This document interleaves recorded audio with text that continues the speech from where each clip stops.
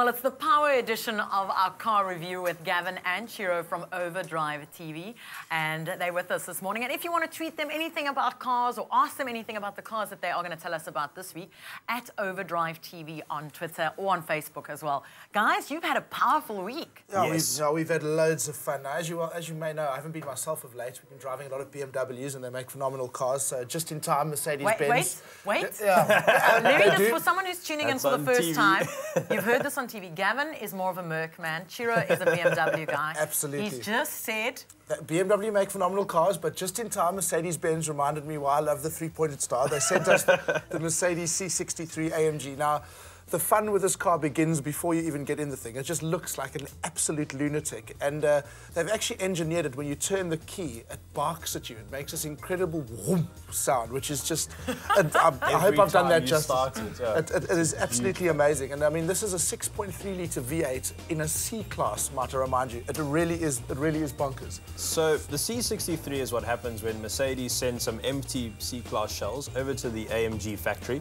where some German wizards tinker away through the night and probably most weekends, and then they send back this absolute monster back to the mere mortals at Mercedes-Benz. They put the biggest V8 in it that they've got, and you get a four-door car, a family car with 336 kilowatts. Now that probably doesn't mean very much, so I'll put it in this term for you. That's 6.2 City Golf engines all strapped together. Which I'm sure someone in Boksburg's tried at some stage. It would be a lot of fun.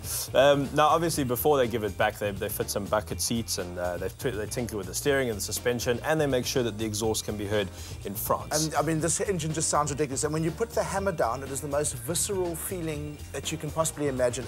You will not help but make a sound when you accelerate. Everyone who went in the car with me gives off an involuntary kind of yelp. So if you've taken a vow of silence, don't climb into an AMG C63 Merc, because it gets to 104.4 seconds. Which you tried out? Yeah, absolutely. Twice. And I mean, the night I got it, I mean, BMWs are meant to be great at handling cars, and Mercs are meant to be a bit better in straight line. But this car just felt so poised and balanced. The steering felt light and heavy at the same time.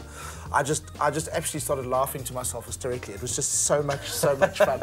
I absolutely love this car. I still believe, though, that really good friends shouldn't let their good friends drive a Merc C63, because it's probably going to leave you bankrupt or dead or both. Yeah. But you'll be smiling the whole time, so don't listen to your friends. Take 850,000 of your hard-earned rands and go and buy this wonderfully, delightfully stupid car, because you'll be smiling the entire time. It's fantastic. And that's why cars exist. And that's not the only powerful car. Chiro, you had something from the Renault Right, shed. so the Renault Megane trophy. Now, do you know parkour, Liesl? That's that French sort of running art that you throw yourself at walls in your tracksuit, that sort of thing. Well, they decided they're going to make a car that looks like a parkour shoe, basically, and put 196 kilowatts in it. And it's one of those few cars in this weight division that actually is faster than it looks. And Chiro, you can testify to that. Well, 2 weeks ago, I had to rush over actually here to the Expresso office to drop off some footage. So it was quite late at night. I didn't see a single other car on the road. So I drove enthusiastically, and I can quite... Within the speed limit. Yes, and I can quite honestly say it was one of the best driving experiences of my life. Look, it's very different to the Merc. The Merc, you put your foot down, it makes a big noise, you go very quickly. The Renault, you have to get very involved. It's a very sort of serious kind of speed, but it's so involving. And that's, it's another way to enjoy a car. What's great about it as well is like this, you'd think all that power through the front wheels, it wouldn't handle as well, but what they've done with the LS diff and everything, it basically sticks like cheese to a focaccia rug. I think you could say. It handles superbly for a front-wheel drive car. We had loads of fun in that as well. So two very different cars, both are designed just to be absolutely thrilling, which, as Chiro said, is why cars exist in the first place, I think. They're a huge amount of fun. Do you want to ask the price on this one? It's 409,000 rand, so it's not exactly a toy, but it's also something you could take to the shops, and it'll be so exciting at a track day. It's probably where I was about to say, it's a great track day car, which is very popular in Europe. People buy cars specifically to go to tracks on weekends. It's getting bigger here as well. But, you can also fetch the kids and do the groceries, so... Well, guys, thanks so much for joining us. If you need to know anything about cars, why don't you tweet them at Overdrive TV, or tweet us at Expresso Show.